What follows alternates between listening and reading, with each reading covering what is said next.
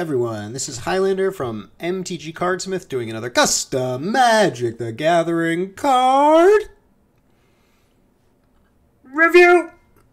And today we're looking at a card by a new cardsmith, Mila. I think that's how you... By the way, if I pronounce anybody's name wrong, please just let me know so that I can get it right the next time. I'm going to say Mila. It's M-I-L-A.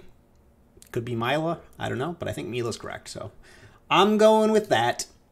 So let's see what we got here. So these are kind of standalone cards. These aren't any part of like a set or anything like that.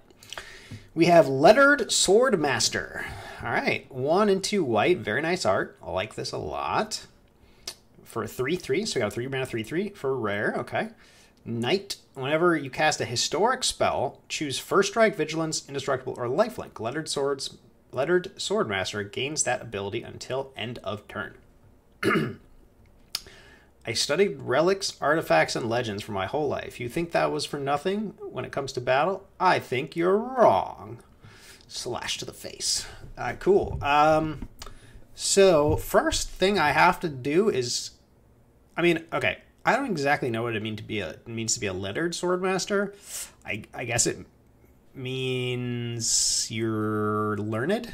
Let's see. Let's define lettered.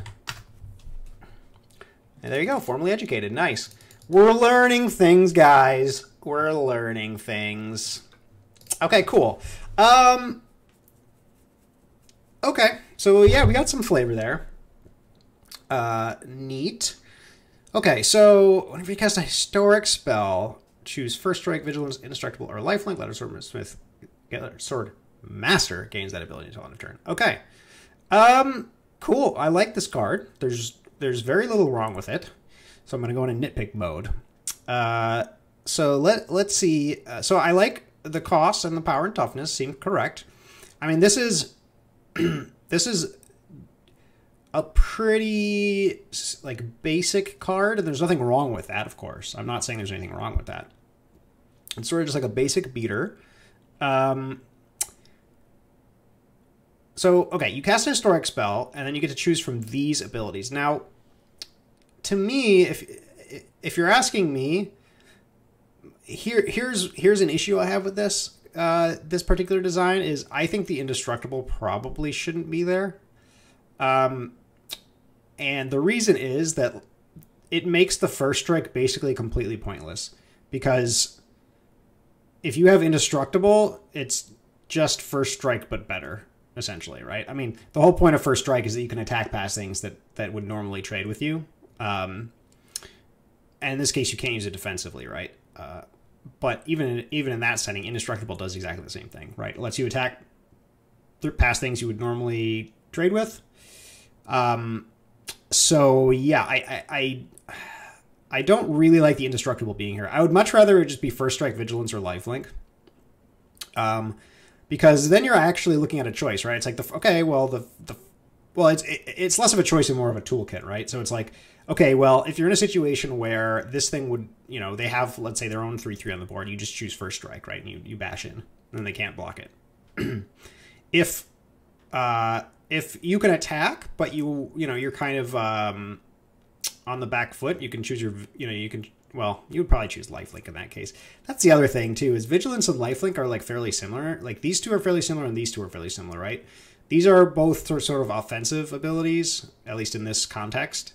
And these are both sort of defensive abilities in this context, right? Because it's like, well, I mean, there's slight differences here, right? Like if you give it Vigilance, it can attack and still be back to block like a really big thing. So something that would be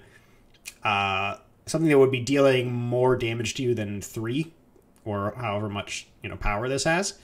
But the thing is, in that case, you're probably not attacking through anyway, right? Like you're probably not going to be able to make use of this Vigilance.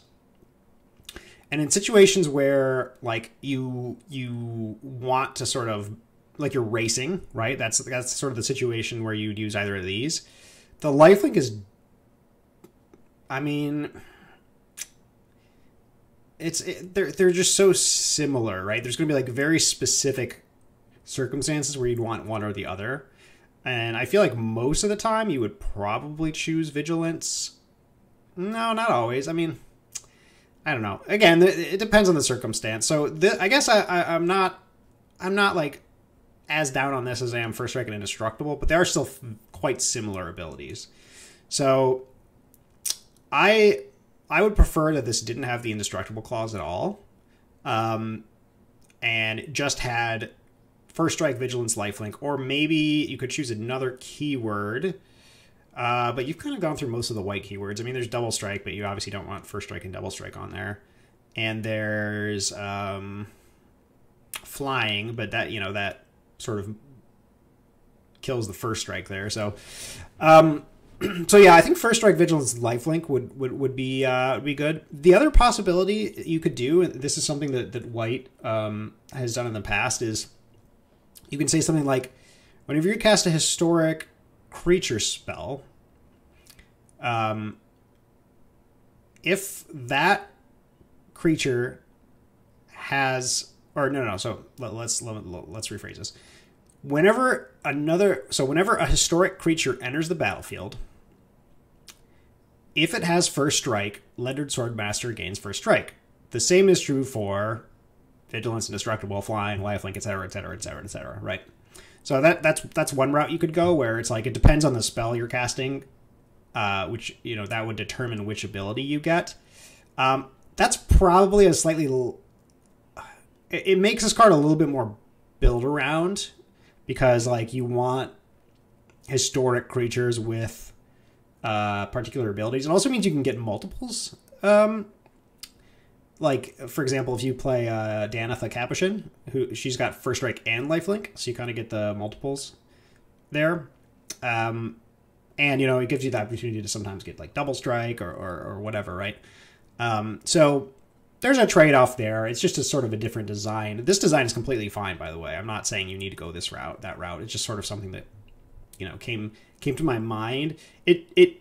It feels a little bit more flavorful to me that way too, because so the idea being that she studies these things, and so like based on the historic creature that you, I know this is historic spell, so, and I guess in the other case it would only be historic creatures, but you know, it's sort of like, you know, oh look, I know about this historic creature, so I can emulate it, and in this case the flavor's there as far as like, you know, she knows about the past, she knows about history, and that history helps her fight, or the things she learns about, you know, past legends or whatever helps her fight, right? Which is totally fine, but there's not much flavor beyond that point, just in the sense that, like, you know, why does she get to choose these abilities when you cast a historic spell? I mean, again, that's not. I'm really nitpicking here. I'm not really coming down too hard on this card. It's just when this is like a perfectly fine Magic card. There's not very little wrong with it other than that indestructible thing. So I kind of got to go in a little nitpick mode here. So anyway, I hope that made sense what I said. Yeah, so I think really my only issue with this card is the indestructible. I think that's just going to overshadow. Like, I think most of the time when you trigger this ability, you're going to pick indestructible and you're just going to attack in, right? You know, it's just so much better than the other abilities in like most situations. There are some situations where it's not, but it's just so much better that I feel like this card would do better without it. So, so yeah, that's my review of Lettered. Oh, I have to give it a grade. What am I doing? Great formatting, by the way. Great art. Love it. Love this card. I'm gonna give it a nice 4 out of 5. And the only reason it doesn't get 5 out of 5 is because it's not super novel. It's a very sort of a very basic design, which is, there's nothing wrong with that. I love simple designs. I love basic designs. But you know, they don't wow the person who's looking at them, right? So yeah, a very nice card, 4 out of 5. Let's see what else Mila's got. Thank you guys for watching.